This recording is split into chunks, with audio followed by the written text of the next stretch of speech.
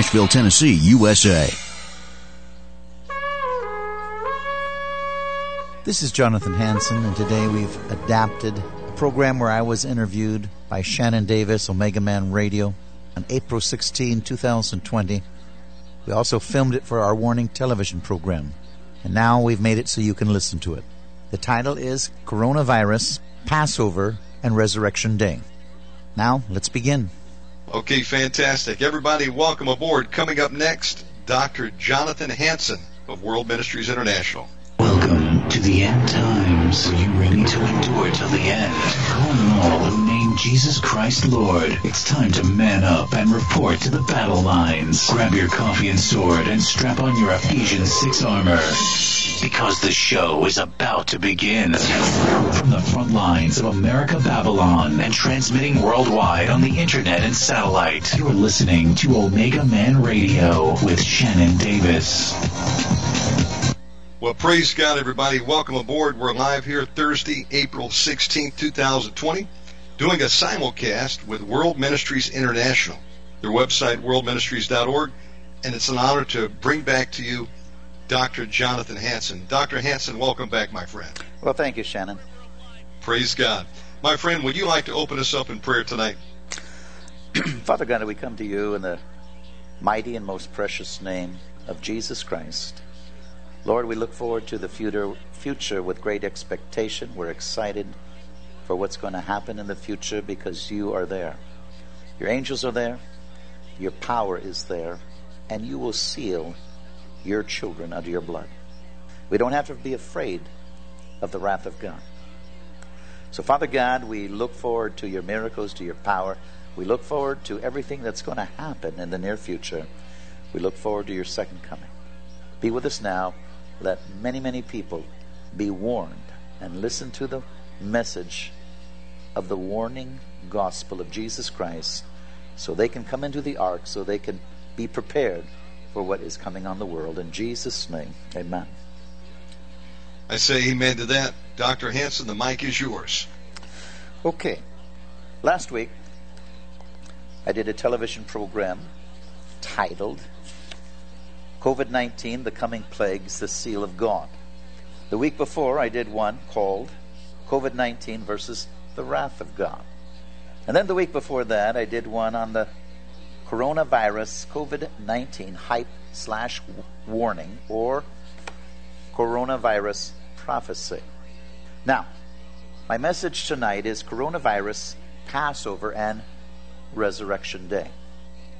On March 14, 2020, the Lord gave me a prophetic word at approximately 1:30 in the morning, which I spoke on television, radio, and Facebook. Quote, "The Lord is saying this COVID-19 virus will go as quickly as it came. This is but a warning. Prayer alone for mercy without repentance will not work in the future. It is good that leaders such as President Trump are leading prayers for my mercy. But in the future, I demand repentance for sins of abomination, such as killing the innocent, abortion, immorality, pornography, fornication, homosexuality, etc., idolatry, serving self, ideologies, philosophies, religions, etc., and dividing the land of Israel. COVID-19 is a warning that much worse judgments, plagues, are about to come." So I hope you caught that. It's going to go away as quickly as it came. Yes, the coronavirus is nothing compared to what is going to happen in the near future. 2 billion people are going to die in the coming nuclear wars, plagues, famines, persecution, disease, and death. Apocalyptic events are going to kill 1/3 of the oceans and men, as well as catastrophic eruptions, volcanoes, weather, etc. 114-pound hailstones will be falling upon the earth. Even now, evil men are trying to take advantage of this present coronavirus to take away our freedoms and move us into the new world order. Soon, satanic forces out of hell influencing evil men in the nations to control and kill people on earth, as the book of Revelation warns. The beast is rising with demons out of hell being released to attack people on earth. The mark of the beast is about ready to appear, and nobody will be able to buy or sell unless they have its mark. Revelation chapter 13. This is the reason it is good to know about the feast of the Lord. All 7 of them point toward Jesus and his power, grace, love, and protection. So, ladies and gentlemen, today I'm going to review briefly the spring feast. The Passover season is the first of 3 feast seasons. It began on April 8, 2020 this year. Note, the Gregorian calendar gets its name after Pope Gregory the 13th, is a sun or solar calendar based on the fact it takes about 365 and a quarter days for the earth to make a complete circle around the sun. Most nations follow the Gregorian or sun calendar, again named after a Catholic pope. The Jewish calendar is a moon or lunar calendar based on the movement of the moon around the earth. The days on the Jewish calendar begins at sundown about 6 p.m. and lasts for 24 hours. It takes about 29 and a half days for the moon to make a complete circle around the earth. Times 12 for the 12 months add up to 354 days in a Jewish year. 11 and a quarter days shorter than the sun calendar. This explains why the feasts of the Lord are celebrated on different dates every year. They're either celebrated again, depending if you're celebrating the spring feast or the fall feast. But so it's a different day every year and a different month because of the 11 and a quarter days. The Passover season includes the feasts of Passover, unleavened bread, and first fruits. The feast of Passover teaches us how to experience the peace of God through our Passover lamb, Jesus Christ. Frankly, not many Christians, sadly, daily enjoy the peace of God. They acknowledge God mentally, but they do not have a daily, intimate relationship with Jesus where they can be led by the Holy Spirit. This present pandemic called COVID-19 has brought out the fear, worry, and anxiety that many Christians are experiencing daily, only now with more intensity. This is very sad. 1. Passover. Let's look at it a moment. Leviticus 23, 4 through 5 tells us that the Passover is a memorial to the Hebrews, the Jews, and is to be celebrated yearly to remind them of how God brought them out of bondage through the words he gave Moses to warn Pharaoh. Now, the reason why we are looking at it again, because the feasts of the Lord deal all of them with the Messiah, with Jesus. The first 4 feasts have been fulfilled. The last 3 will be fulfilled. Trumpets, atonement, tabernacles. And that will be as the book of Revelation starts to take place, starts to be fulfilled, as prophecy comes to pass. But we're going to look at the feast because the miracles God did in the past, the plagues of God that he did in the past, how he protected his people. In the future, when again the wrath of God pours out upon men, the plagues come, we don't have to be afraid if you're sealed, if you're under the blood. Okay, so God's power and judgment brought the 10 plagues, Exodus chapters 3 through 11, against the enemies of the Hebrews and the Egyptians. But if the people listened to Moses and obeyed God's instructions, the plagues culminating in the death angel killing the firstborn of Egypt did not touch the people of God because they obeyed the instructions and were covered by the blood. So when the death angel came, if the people of God had listened to Moses, then the plagues did not touch them. Now, if they did not listen to Moses, they became a victim too. Celebrating the Passover should remind all of us that the same God, through his power, delivered the Hebrews from slavery in Egypt, is the same God with the same power that would deliver the believers during the plagues of God that will come upon the enemies of God during the Great Tribulation, where 2 billion people are going to die. Read Exodus 12, 1 through 14. Exodus 12, 1 through 14. If I read it, it says, And the Lord spoke unto Moses and Aaron in the land of Egypt, saying, This month shall be unto you the beginning of months. It shall be the first month of the year to you.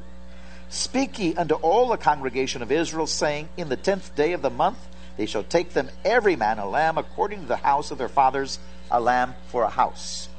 And if the household be too little for the lamb, let him and his neighbor next unto him take it according to the number of souls. Every man according to his eating shall make your count for the lamb. Your lamb shall be without blemish, a male of the first year. You shall take it out from the sheep or from the goats. And you shall keep it until the 14th day of the same month, and the whole assembly of the congregation of Israel shall kill it in the evening. And they shall take of the blood, strike it on the two sides of the post, on the upper doorpost of the house, wherein they shall eat. And they shall eat the flesh in the night, roast it with fire, unleavened bread, with bitter herbs, they shall eat it. Eat not of it raw, nor sodden at all with water, but roast with fire his head with his legs, and with the purtenance thereof. And ye shall let nothing of it remain until the morning, and that which remaineth of it until morning ye shall burn with fire. And thus shall you eat it with your loins girded, your shoes on your feet, and your staff in your hand. You shall eat it in haste. It is the Lord's Passover. For I will pass through the land of Egypt this night, and will smite all the firstborn in the land of Egypt, both man and beast. Against all the gods of Egypt I will execute judgment. I am the Lord. And the blood shall be to you for a token upon the houses where you are. And when I see the blood, I will pass over you, and the plague shall not be upon you to destroy you when I smite the land of Egypt. And this day shall be you for a memorial. You shall keep it a feast to the Lord throughout your generations. You shall keep it a feast by ordinance forever. And again, Exodus 12, 43 through 48 reads, And the Lord said unto Moses and Aaron, This is the ordinance of the Passover. There shall no stranger eat thereof. But every man's servant that is bought for money, when thou hast circumcised him, you shall eat thereof. A foreigner and a hired servant shall not eat thereof. In one house shall it be eaten. Thou shalt not carry it forth out of the flesh abroad out of the house, neither shall you break a bone thereof. And all the congregation of Israel shall keep it. And when a stranger shall sojourn with thee, you will keep the Passover to the Lord. Let all the males be circumcised.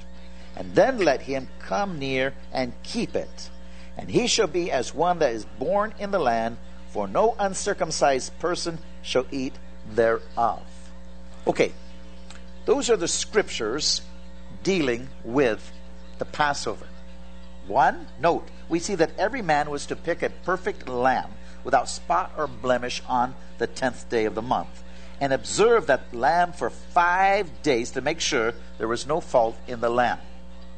On the 14th day of that month in the evening, he was to kill the lamb at his doorpost of his house and put the blood on both sides of his doorposts and above his doorpost. Now we are studying the feasts of the Lord, the spring feasts. We're studying Passover, unleavened bread, and first fruits. Why are these so important? They all point toward Jesus Christ. Now we're looking at the past. We're going to see how it applies 1,500 later as prophecies came to pass, and how it's going to apply in the future when the Great Tribulation arrives. They were to kill the lambs at 3 p.m. in order to have it eaten by 6 p.m.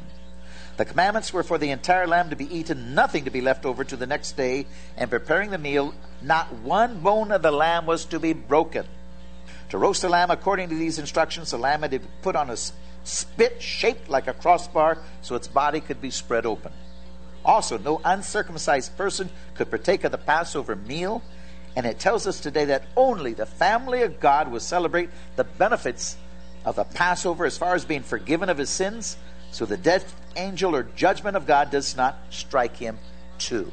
In other words, we must know Jesus as Lord and Savior. It doesn't help if your father, your mother, your sister, your brother knows the Lord, but if you don't know the Lord and you're part of that family, then the death angel or the plagues of God during the Great Tribulation and the wrath of God, they will come upon you too. John the Baptist identified Jesus as the Lamb of God to take away the sins of the world in John 1:29. The next day, John the Baptist again introduced Jesus as the Lamb of God. The Jews understood religious sacrifices. They understood them, and they celebrated the Passover for the previous 1,500 years. They knew exactly what this meant when John the Baptist said, the Lamb of God, introducing Jesus. They understood John was calling Jesus the Lamb of God, or the Messiah. That the prophet John the Baptist recognized Jesus as the Messiah. John 12:1 tells us that Jesus came to Bethany 6 days before Passover, and on the next day, according to John 12:12 through 13, Jesus rode into Jerusalem as according to prophecy to present himself daily to be tested for 5 days by the religious leaders, or should I say, the religious hypocrites. Now remember, we just read Exodus 12:1 through 14 and 43 through 48, how again they tested the lamb for 5 days to make sure it was perfect, without spot or wrinkle. Now Jesus again came and was queried, tested by the religious leaders for 5 days. Now I want you to see how this is coming to pass exactly as it had done for 1,500 years. Pilate said in 19 of John 4, I find no fault in him. Matthew 21:23 through 27, and Matthew chapter 23. The religious leaders could find no fault in Jesus. All the questionings by the religious leaders and the Roman governor took place during this 5-day period. The Jews were checking their lambs to ensure they qualified as being perfect for sacrifice. Prophetically speaking, the above fulfillment already proves the reality that the Bible is real and Jesus is the Son of God manifested in the flesh. Now let's look at more proof according to prophecy to convince even the most studious person of the reality of God. As the Jews were preparing their lambs for slaughter, exactly as they had done for 1,500 years prior to this time in history, according to Mark 15:25, now it was the 3rd hour and they crucified him. The Romans nailed Jesus to the cross. In Jewish time, the 3rd hour was 9 o'clock in the morning. Isaiah's prophecy was fulfilled in Isaiah 53:4 through 7. Surely he has borne our grief and carried our sorrows. Yet we esteemed him stricken, smitten by God, and afflicted. But he was wounded for our transgressions. He was bruised for our iniquities. The chastisement of our peace was upon him, and with his stripes we are healed. We all, like sheep, have gone astray. Each one has turned over our own way, and the Lord has laid on him the iniquity of us all.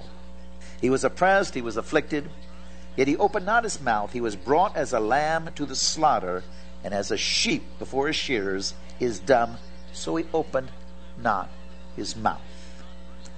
At 3 p.m. Jewish time, exactly as the Jews were killing their lambs, Jesus died on the cross. Now look at this. You couldn't make this up, ladies and gentlemen. 1,500 years prior, now it's coming to pass as Jesus became the lamb, ready for slaughter, and died exactly when they killed the lambs. Listen to this. The lambs died and Jesus died at the same time, exactly fulfilling prophecy. The lambs were slaughtered with their bones being not broken, and so was Jesus. Jesus' bones were not broken, exactly as Scripture said.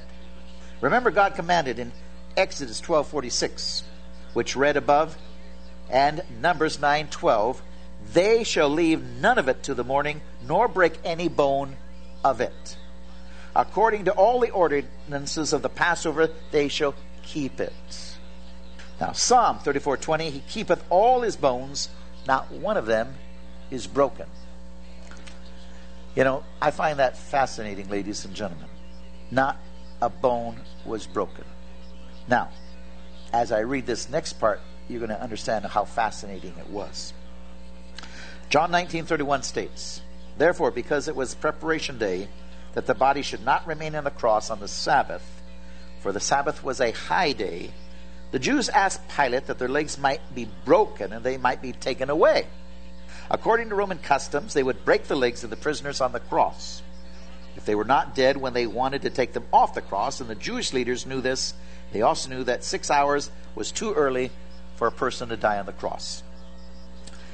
That way, when they broke the legs, the person could not push himself up to take a breath, as the weight of his body on the cross causes it to sag. So if you catch the point, he's on the cross.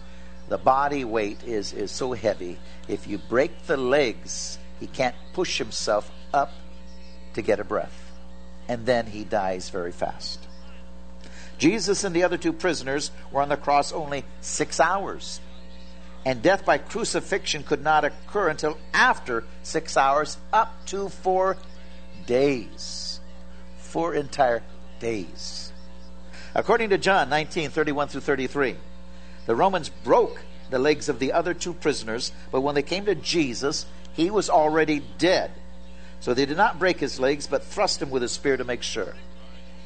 John 19:36 tells us, for these things were done that the scriptures would be fulfilled. Not one of his bones shall be broken.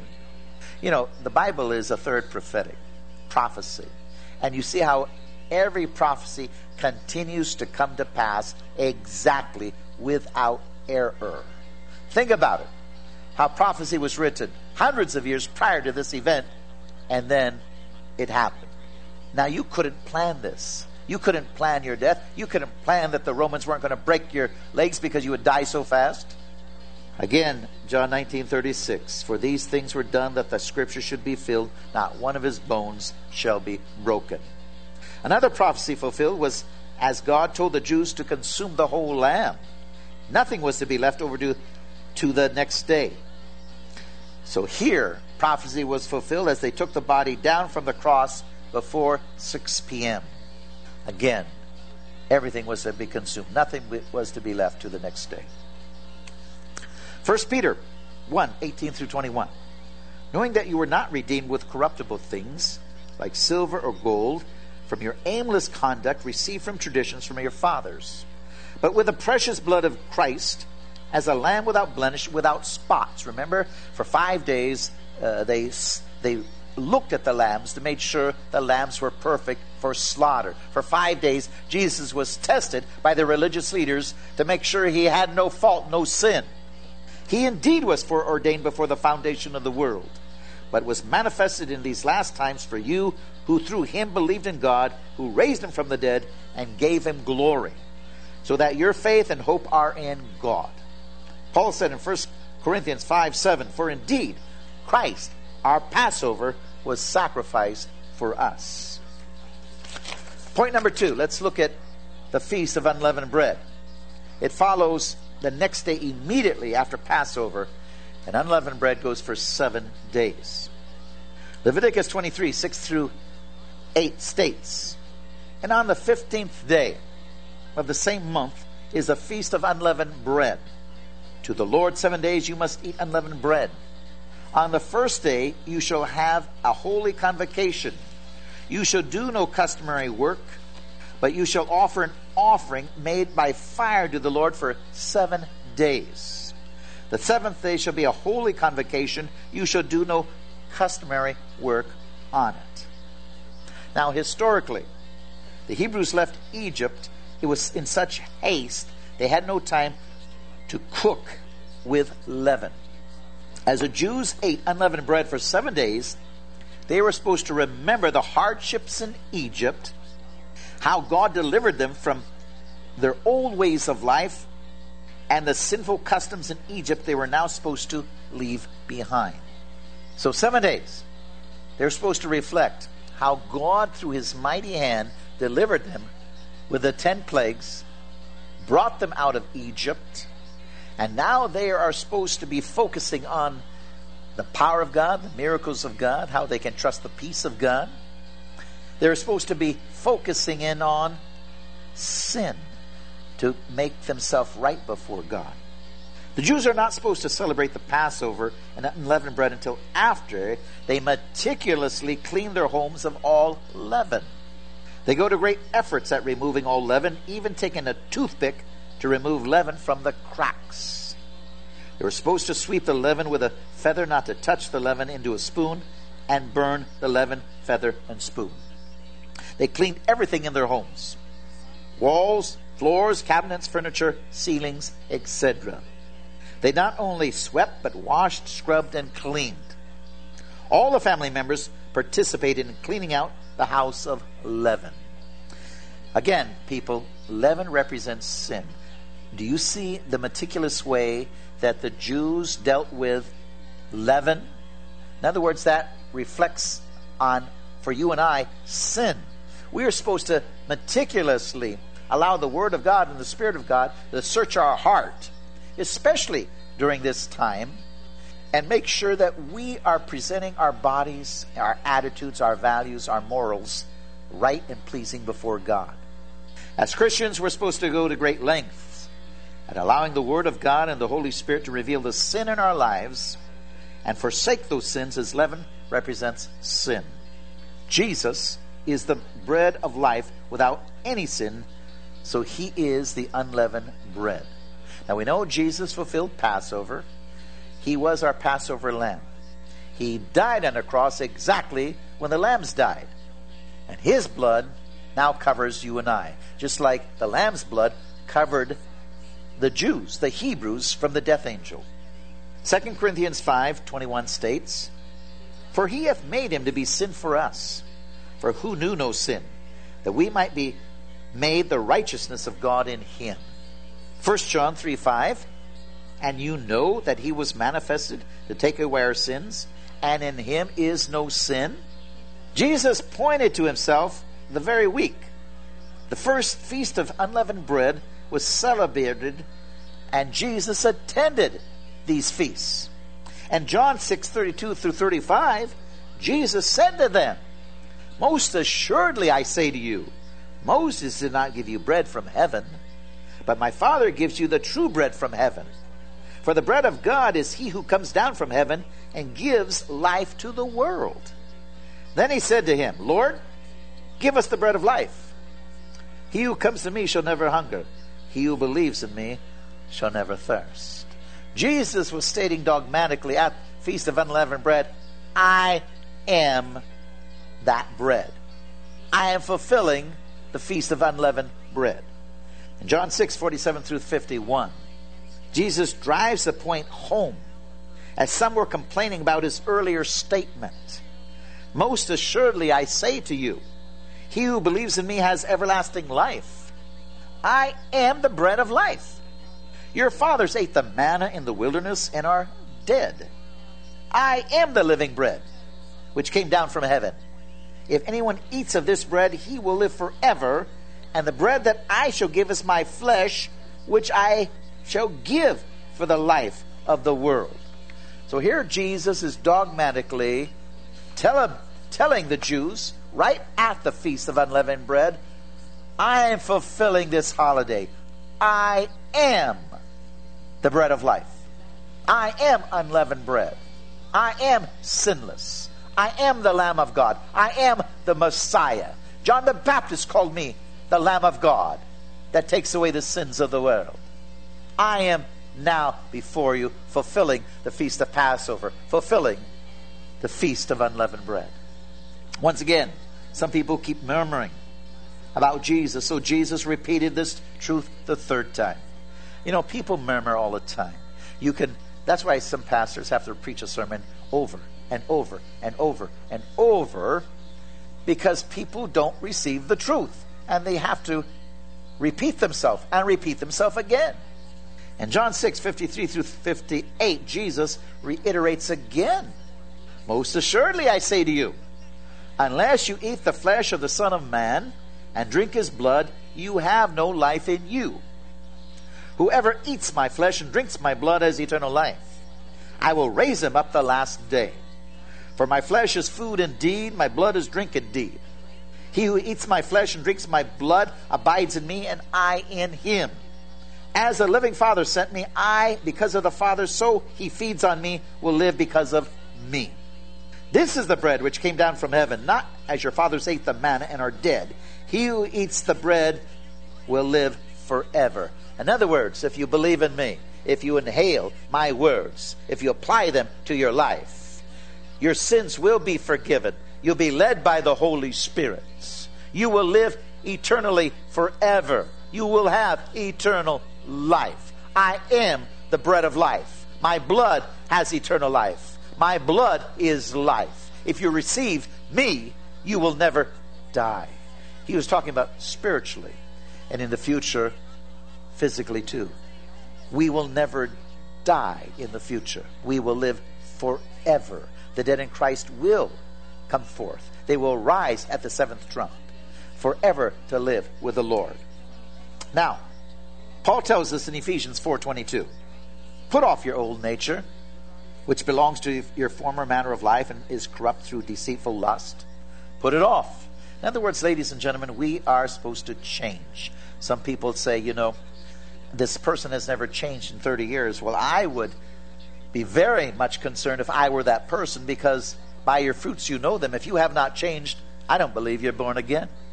Jesus said in Mark 7:21 through 23, for within, out of man's hearts come evil thoughts of lust, theft, murder, adultery, wanting what belongs to others, wickedness, deceit, lewdness, envy, slander, pride, and all folly. All these vile things come from within. They are what pollute you and make you unfit for God. So, out of the abundance of the heart, the mouth speaketh. If you are full of lust, theft, murder, adultery, fornication, homosexuality, wickedness, deceitfulness, slander, pride, etc., etc., ladies and gentlemen, if you continue in these habits, if you don't change, you're not born again.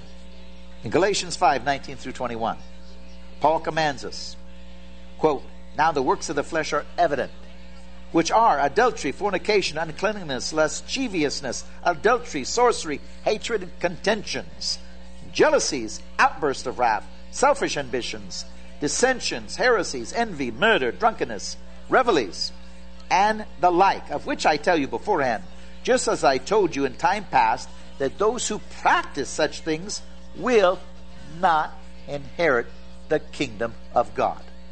It can't be any clearer. There was a Democrat running 2020 for President of the United States who was an open homosexual, called himself a Christian. Ladies and gentlemen, he was a liar. The Bible says you cannot be a Christian. You are guilty of the lusts of the flesh. You are following your own lust. You are following your master, the evil spirits, the evil lusts. You are following the spirits that damn Sodom and Gomorrah. That presidential candidate that deceived many, who called himself a Christian, was nothing, again, but a sodomite. Point number 3. The Feast of First Fruits, or Resurrection Day. Leviticus 23:9 through 14. And the Lord spoke to Moses, saying, speak to the children of Israel, and say to them, when you come into the land which I give you and reap its harvest, then you shall bring a sheaf of the first fruits of your harvest to the priest. He shall wave the sheaf before the Lord to be accepted on your behalf. On the day after the Sabbath, the priest shall wave it, and you shall offer on that day, when you wave the sheaf, a male lamb of the first year, without blemish, as a burnt offering to the Lord. Its grain offering shall be 2/10 of the ephah of fine flour mixed with oil, an offering made by fire to the Lord for a sweet aroma, and its drink offering shall be a wine 1/4 of a hin. You shall eat neither bread nor parched grain nor fresh grain until the same day that you have brought an offering to your God. It shall be a statute forever throughout your generations in all your dwelling. Now, listen to this. By the priest waving them back and forth before the Lord, he was consecrating the harvest to God. The first fruits represented the entire harvest. Now catch this. This signified that God had given them the land, and it was God who really owned all of it, including the harvest of it. The Hebrews were just the stewards of the land. Jesus fulfilled the feast of first fruits when he rose from the dead, representing the bride of Christ, who now has eternal life paid by Christ himself. Jesus was the human sheaf that God set apart for the purposing of conquering death, giving us eternal life. God actually owns our soul, and we are just stewards of our life while on earth. Jesus was the first to rise from the grave who would never die again. Matthew 28, 1 through 6 reads, quote, "Now after the Sabbath, as the first day of the week began to dawn, Mary Magdalene and the other Mary came to see the tomb. And behold, there was a great earthquake, for an angel of the Lord descended from heaven and came and rolled back the stone from the door and sat on it. His countenance was like lightning, and his clothing as white as snow. And the guards shook for fear and became like dead men. But the angel answered and said to the women, 'Do not be afraid, for I know that you seek Jesus, who was crucified. He is not here, for he is risen. As he said, come see the place where the Lord lay.'" I've actually been to that very tomb in Israel. John 20:17 tells us what Jesus said to Mary. "Touch me not, for I am not yet ascended to my Father, but go to the brethren and say to them, I ascend unto my Father and your Father, to my God and your God." Again, as the Feast of First Fruits, he wanted to present himself first before the Lord, before again he communed with man.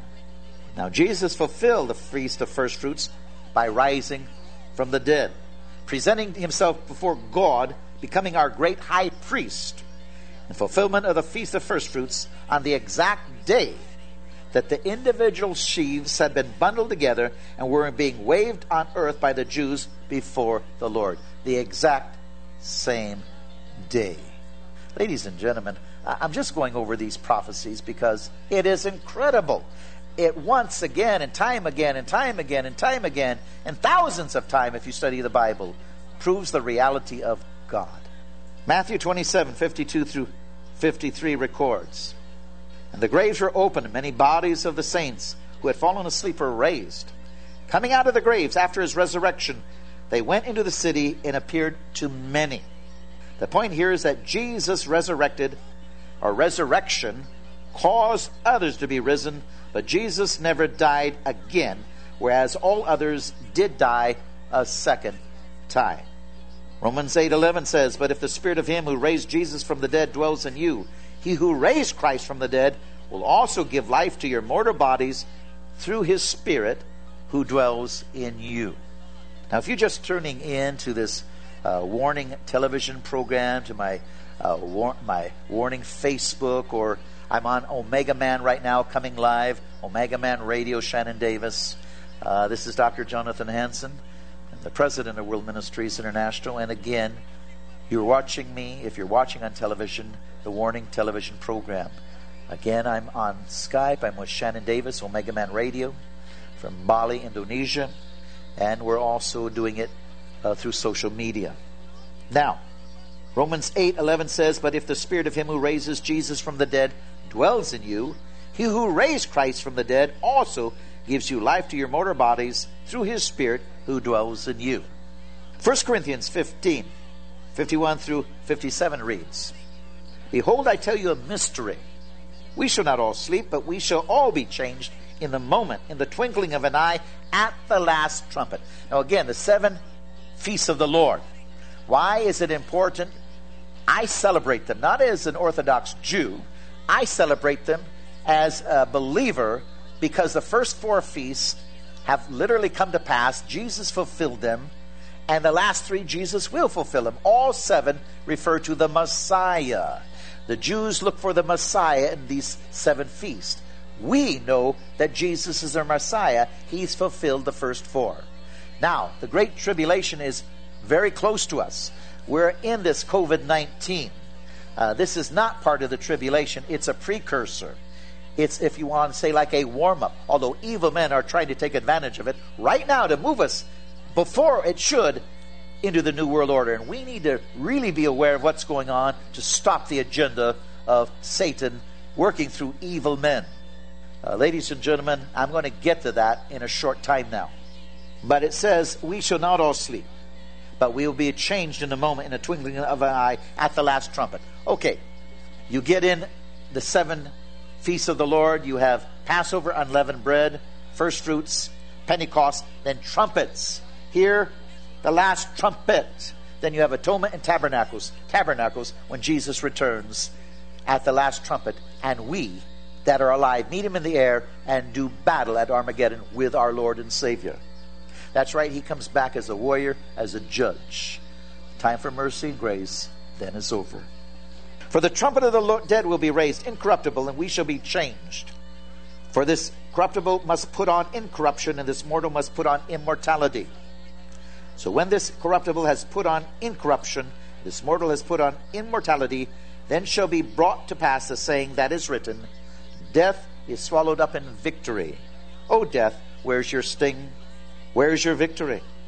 The sting of death is sin, and the strength of sin is the law. What is the law of sin? Death. So if you're not under the law, that means you have the Spirit of God in you. You have life. You're not subject to death. It's that very simple. But thanks be to God who gives us victory through Jesus Christ our Lord. Therefore, my beloved brethren, be steadfast, immovable, always abounding in the work of the Lord, knowing that your labor is not in vain. 1 Thessalonians 4:13 through 17. But I do not want you ignorant, brethren, concerning those who have fallen asleep, lest you sorrow as others who have no hope. For as we believe that Jesus died and rose again, even so God will bring him those who sleep in Jesus. God will bring us with him. For this we say to you, by the word of the Lord, that we who are alive and remain unto the coming of the Lord will by no means precede those that are asleep. For the Lord himself will descend from heaven with a shout, with the voice of the archangel, and with the trumpet of God. The dead in Christ shall rise first. Then we who are alive and remain shall be caught up together with them in the clouds to meet the Lord in the air, and thus shall we be always with the Lord. Again, the Feast of Trumpets, Atonement, Tabernacles. That's why these feasts are so important. Conclusion. The Feast of Passover teaches us to have trust and peace as God is with us. No matter what the crisis or even the plagues, God can protect us. I want you to understand that. God can, God will protect us. He has fulfilled the Feast of Passover by providing his Son, Jesus Christ, to die in our place so we can have the peace of God. Ladies and gentlemen, if you are a nervous wreck right now with COVID-19, and COVID-19 is just the beginning, it's going to be like a picnic compared to the wrath of God, compared to the Great Tribulation. This is nothing. So if you have a problem right now, let me tell you, you need to have an intimate relationship with Jesus Christ, because you should not have a lot of anxiety and fear and worry. Did you learn anything by, again, studying the Exodus, the Passover, the 10 plagues of God that came upon Egypt to protect and give the people of God freedom, liberate them from their bondage under slavery? Man is trying to put us under slavery right now. The Great Tribulation is getting close. They're trying to create a new world order. But again, the same God that delivered his people from Pharaoh can deliver you and me. We don't have to be afraid. We can have God's peace. Amen? So the Feast of Passover teaches us to trust and have God's peace in us. No matter what the crisis or even plagues, God can protect us. He has fulfilled the Feast of Passover by providing his Son, Jesus Christ, to die in our place so we can have peace with God. Feast of Unleavened Bread and First Fruits conveys to us that we are to put aside sin, our old attitudes and our values, and rise from the death of lust of the flesh to be a new man. We're supposed to be changing and wanting to change into the image of God. We're not supposed to want to see what we can get away with. You know, there are people that commit fornication and adultery. Let me tell you, if you're a fornicator, if you're an adulterer, you're also a liar, because you try to hide these sins from, say you live in a house with godly parents. You don't admit to them you're in fornication, you lie to them. You lie to your wife if you're in adultery. So when you get into immoral sins, sex sins, you're also a liar. 2 Corinthians 5:17, therefore if any man be in Christ, he is a new creature. Old things are passed away. Behold, all things become new.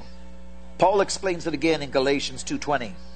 I have been crucified with Christ. It is no longer I who live, but Christ who lives in me. And the life I now live in the flesh, I live by the faith in the Son of God who loved me and gave himself for me. Unquote. Why have I traveled the world for 35 straight years? Because it's God that lives in me. He changed my life with that apostolic vision he gave me, that nighttime vision. Seeing me travel through the world, meeting with world leaders, meeting with presidents, speaking to the masses, speaking to thousands. I saw apocalyptic events before the return of Christ. I saw things that are happening to me right now. But I saw his heart broken, and his heart was broken because his bride was in love with the world more than me, more than Jesus. And I said, Jesus said, my bride is in love with the world more than me. And I said, why are they in love with the world? And he said, because of the man behind the pulpit. Ladies and gentlemen, I'll tell you what, I've never forgot that. And it drives me to warn the church and leaders. I work with leaders constantly, apostolic leaders, prophetic leaders, pastors, teachers, evangelists. I work with leaders and I warn them, do not add or subtract from the Word of God lest you be damned. I warn them, be a servant to God. Feed his sheep. Don't abuse his sheep. Don't make money off them. Some are so rich. They're some of the richest people in their nation, and their people are suffering. Something is very, very, very wrong. Let me tell you, teach the people to follow Jesus Christ. Paul explains it in Galatians 2:20, I've been crucified with Christ. It's no longer I who lives, but Christ in me. The life I now live in the flesh, I live by faith in the Son of God who loved me and gave himself for me. The Feast of First Fruits indicate that we are to rise from the death of sin and trespasses to a new man in the Spirit of Jesus Christ, and we are guaranteed to rise from the grave when we die as Jesus did, to live eternally with God. Galatians 5:16 says, I say then, walk in the Spirit, and you shall not fulfill the lusts of the flesh. If you walk in the Spirit of God, you don't want to sin. You don't want to sin. I don't want to sin. My first wife died. I never committed adultery on her. I'm married to the second wife now that God gave me. I don't want to have sex with any other woman.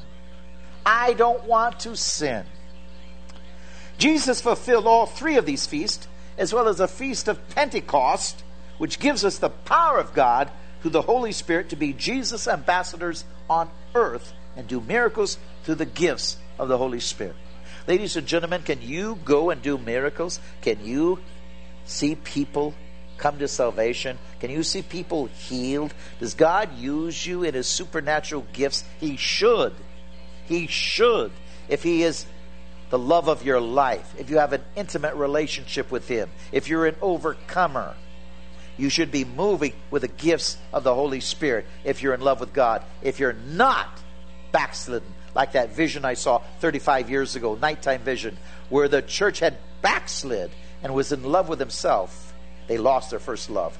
Now, we're not talking about every Christian, but a lot of Christians have backslidden.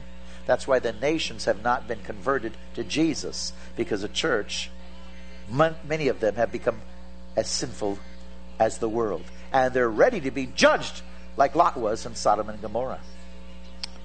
Jesus fulfilled all these feasts, as well as the Feast of Pentecost, which gives us the power of God through the Holy Spirit to be Jesus' ambassador on earth and do miracles through the gifts of the Holy Spirit. The three fall feasts, titled the Feast of Tabernacles, consist of trumpets, atonement, and tabernacles. And Jesus will fulfill them very soon, as the book of Revelation is about to literally be opened, and all the events will come to pass.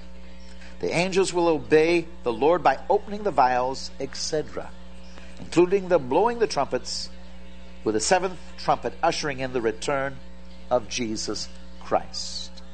Again, ladies and gentlemen, we're looking at these feasts because they are so important. You see the power of God in the past to bring his people out of bondage, out of slavery, from a Pharaoh, from a new world order. We realize that the world is trying to create a new world order again. You look at the book of Revelation, and it's the 10 plagues coming again against the world. God will fight for his people once again. 2 billion people are going to die. Persecution's coming, just like the Hebrews were persecuted under Pharaoh.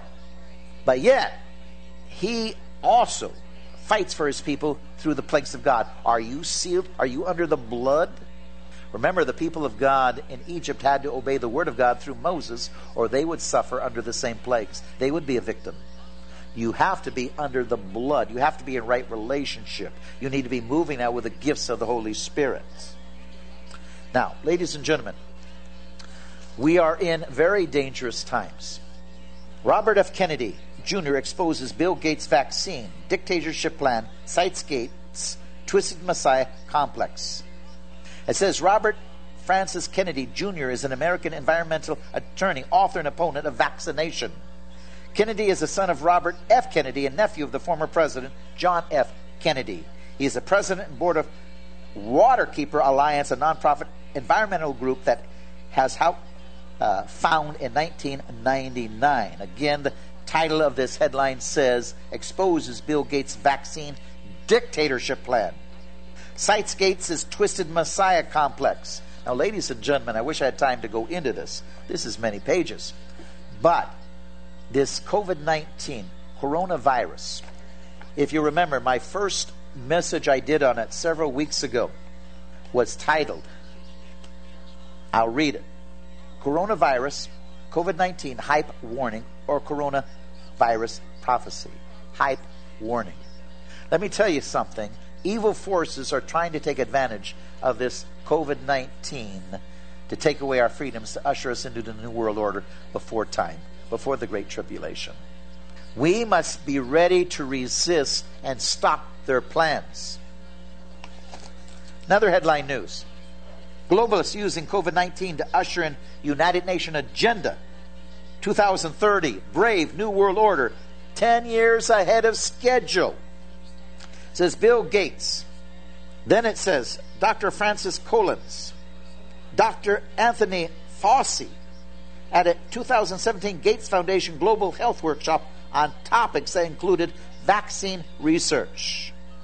You know, this Dr. Fauci, who is standing beside Trump, a short man, and I'll tell you what, he's not a good guy. One, he's a Catholic. He's promoting and pushing for a new world order.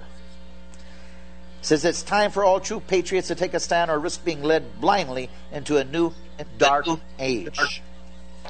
Now, ladies and gentlemen, we must really be careful. I read, when Republican Alexandra Cortez, also known as AOC, rewrote the United Nations Sustainable Development Goals and rebranded them as the Green New Deal, many conservatives were heard laughing out loud. She couldn't be serious, could she? But who's laughing now? AOC has gotten most everything she wanted in the Green New Deal. And it goes on and on. How they're trying to use the COVID-19 to usher in a United Nations agenda that was supposed to come into effect in 2030. Brave New World. They're trying to push it 10 years ahead of time. Again, Bill Gates is deeply involved. Judge Napolitano. If we don't take our freedoms back, they might not come back.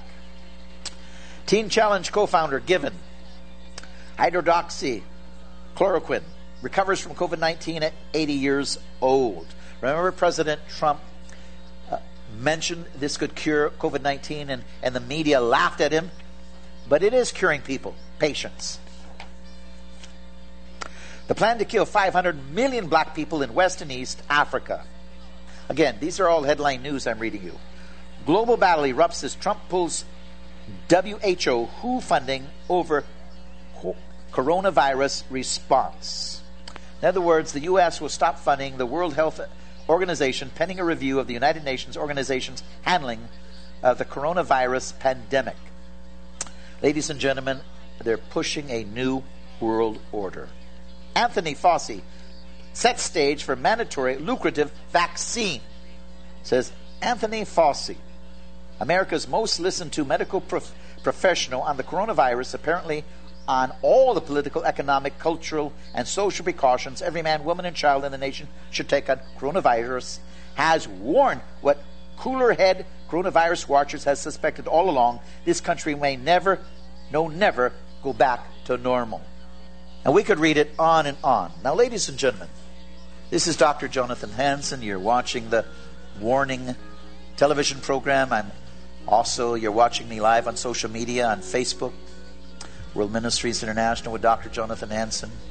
You're also watching or listening to me on Omega Man Radio, Shannon Davis. My website, www.worldministries.org. That's www.worldministries.org. I write emails every month, twice a month. If you want to get my newsletters free, send me it to email@worldministries.org. That's email@worldministries.org.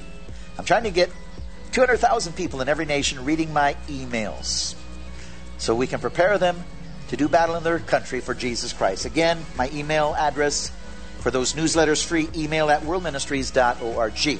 I'm trying to get 2,000 intercessors to pray with us as we do battle in the nations around the world to usher in the kingdom of God.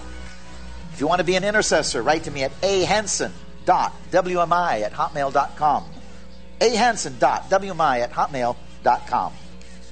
Facebook, World Ministries International with Dr. Jonathan Hansen. World Ministries International with Dr. Jonathan Hansen. Roku, Warning TV, Jonathan Hansen. Roku again, Warning TV, Jonathan Hansen. My YouTube channel is Warning TV, Dr. Jonathan Hansen. Warning TV, Dr. Jonathan Hansen. My phone number at World Ministries International, 360-629-5248. 360-629-5248. You can send me a donation, World Ministries International, P.O. Box 277, Stanwood, Washington, 98292. That's World Ministries International, P.O. Box 277, Stanwood, Washington, 98292. May God richly bless you. Shannon, it was a pleasure being with you again tonight. Dr. Hansen, what a powerful word today. I really enjoyed this message. Well, thank you, Dr. sir. Hansen spoke on coronavirus, Passover, and Resurrection Day. Go to worldministries.org, be part of this ministry, and support it. I know you're going to be blessed. Dr. Hansen, God bless you. Thank you to Brother Vance, the engineer, for setting it up. We'll see you back soon, brother. God bless you, Shannon. Bye-bye. Thank you, sir. This is Jonathan Hansen. I hope you've enjoyed today's Warning radio program titled Coronavirus, Passover, and Resurrection Day. My telephone number is 360-629-5248. 360-629-5248. Once again, 360-629-5248. Please telephone and do what you can, because we need help. For 3 months now, all churches where I would be going and they would be giving me love offerings canceled on me due to this pandemic. As you know, America's been on lockdown. I have not been able to fly. Consequently, we're in trouble paying off our bills at World Ministries International because we use the church offerings to augment what came in the mail. Once again, my phone number, 360-629-5248. My website is www.worldministries.org, www.worldministries.org. Also, I send out newsletters free twice a month. We're trying to get 200,000 in every nation. If you'd like to be receiving them, write to me at email@worldministries.org. That's email@worldministries.org. I'm also trying to get 2,000 intercessors in every nation to help pray for what we're trying to accomplish in that nation. If you want to be part of my intercessors, write to me at ahansen.wmi@hotmail.com. That's ahansen.wmi@hotmail.com. May God richly bless you. I'll see you next week.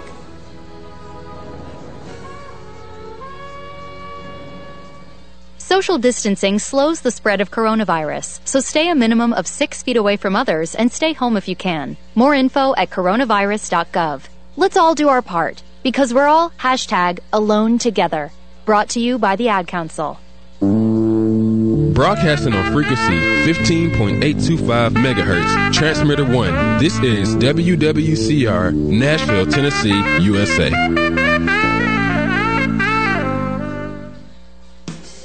Welcome to Focus on the Family's weekend broadcast.